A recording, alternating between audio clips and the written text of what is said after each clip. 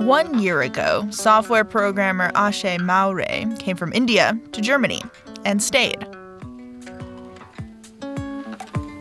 Language is the main barrier.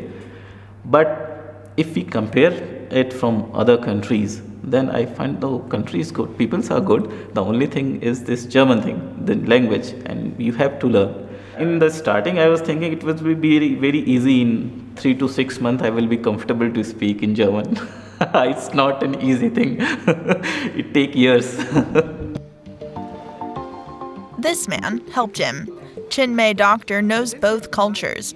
He came to Germany decades ago as a mechanical engineer. He's turned his experience into a business and now finds Indian specialists like Ashe for German companies. They pay up to 5-figure sums in commission for his service, as they can't find suitable applicants in Germany. And for foreign software developers, for example from Asia, Germany is very attractive. There's clearly more leisure time here and a better quality of life. In India, most large companies are in big cities, and when you go to work, you have to commute at least 1.5 or 2 hours every day.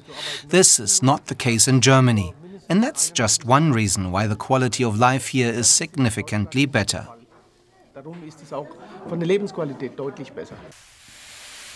Dietmar Dirks owns a textile business. He's trying to find new workers from abroad as well. He needs more manpower to help keep up with orders. No, we don't have young workers from Germany anymore. That's because at some point in the past, manufacturers had less work and hired fewer apprentices. Half of the factory's employees are from abroad.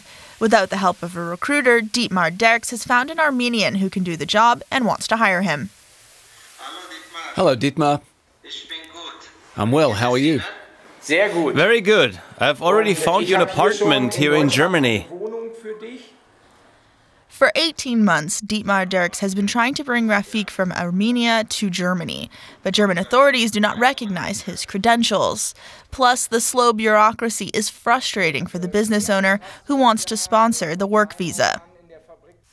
Germany needs hundreds of thousands of new skilled workers. It'll need even more in the future, as 4 million people will retire in the next decade, and there aren't enough young people to replace them. Back at the computer company where Ashe Maure works, he's settled well into Germany and dreams of staying.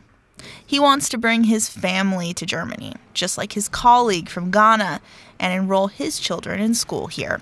His advice to others? It's up to you how you want to be here, how you want to make your communications. In Germany, if you ask anything, they will help you.